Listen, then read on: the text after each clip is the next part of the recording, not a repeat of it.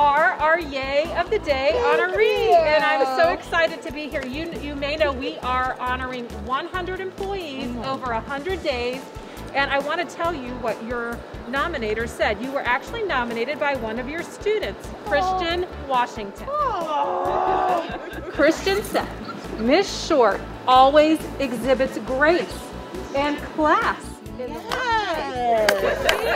more than a teacher, and she is an administrator, a friend, and an amazing person. She helps inside and outside of the school and puts her absolute all into improving Brookland and the environment around her.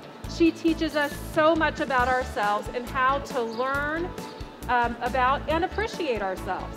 A great example is when she taught us about Black narratives and how we should appreciate our natural features. She told us about our culture, our heritage, and let us know who we really are. This gave us all a new sense of well-being, and we wore our natural hair like crowns.